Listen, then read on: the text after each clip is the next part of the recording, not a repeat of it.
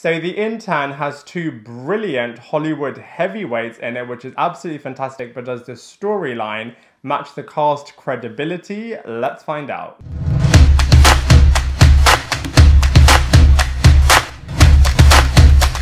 Hello everybody and welcome back to my channel Lifestyle Critic. I hope you're doing well. So in this video we are going to be reviewing The Intern, which is a bit of a likeable comedy drama movie, but it's also pretty vanilla as it just doesn't do that much with the premise. I mean, it's centered around a 70-year-old retiree who is really bored of retirement and so applies for a senior internship at an online fashion company and strikes an unlikely friendship with the owner, who is called Jules. Now, it is directed by Meyers, who also directed The Parent Trap and What Women Want, and also produced the first two Father of the Bride movies, and also directed the somewhat third movie, Father of the Bride Part 3-ish. And like I said, you know, it is a watchable movie. It will definitely put a smile on your face, but I just feel like they could have done so much more with the premise of this movie and with the brilliant cast that they had in this film as well, and I'm going to be breaking it all down for you in this movie review.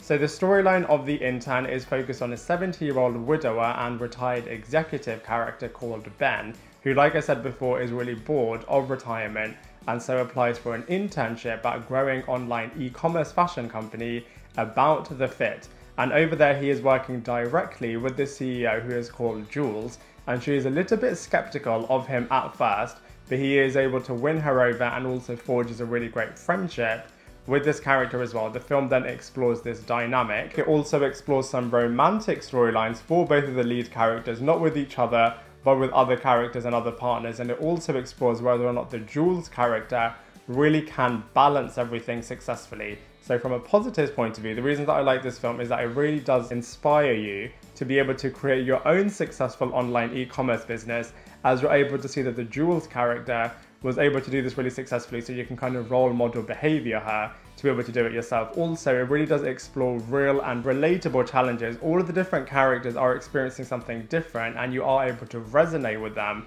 which is really, really great. And also, it's just a bit of a light-hearted, easy watch movie, which is really, really great. However, from a negative point of view, the light-heartedness of this movie can come across as a little bit boring at points. And also, they just could have done, like I said before, so much more with the premise of this movie and with the talent that they had on hand in this film. But you know, that being said, it is pretty decent from a storyline point of view. They just could have pushed it so much further.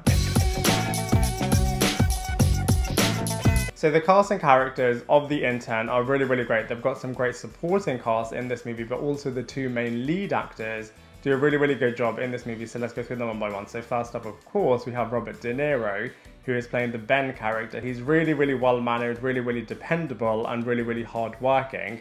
And actually, I really like the relationship that he has with the Jules character, as you can really believe the fact that this is a really older character, but still he is able to respect everything that Jules has developed in her business, which is really, really great. Also, from a co-worker's point of view, it's really nice to kind of see how this character is interacting with all of the other staff members, as he is definitely a father figure and is always giving advice to everybody in the office. I mean, there are a couple of gags that they make fun of in terms of his age. For example, he's not knowing how to switch on an Apple Mac laptop. But you know, that being said, they also show that he is actually able to bring a lot of other skills to the workplace, which other people are able to learn from, which is really, really great. Next up, we have Hathaway, who is playing the Jules character. She is incredibly driven and incredibly passionate about her business, but also she is a really nice boss, and you're able to see that people really respect her and stay with the company, as she is just such a formidable and great leader. Like I said, you know, she does have some real and relatable challenges. For example, is she really able to balance everything? For example, her work life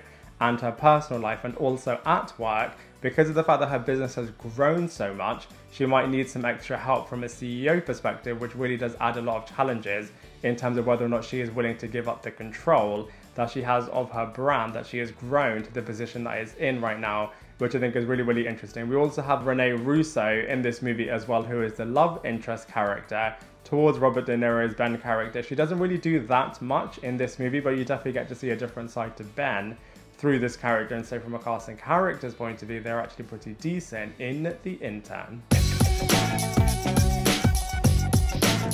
So the visuals in The Intern are very, very stripped back. I mean, it's very much focused on a startup in a warehouse in Brooklyn, And the way in which it's filmed, you really are able to immerse yourself in this little world, and you really do feel like you're in this e-commerce startup culture through the visuals, which are really, really great. At the same time, you're able to see the lifestyle of both the Jules character and Ben, and because actually they've both been very wealthy and successful in their careers, both of their mansions look absolutely amazing, and just seeing the lifestyle of the Jules character as a CEO, like I said before, is really, really inspiring. And so from a visuals point of view, I do feel like the Intern is actually pretty successful.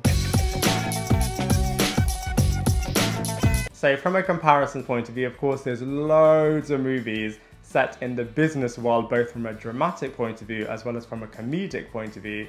So I'm going to compare it to a few of them. So I do think this movie is a lot stronger than The Delivery Man and Unfinished Business. However, I don't think it's as strong as Obsessed, Meet the Parents, The Internship, and Like a Boss. So I feel like this movie is safely in the middle.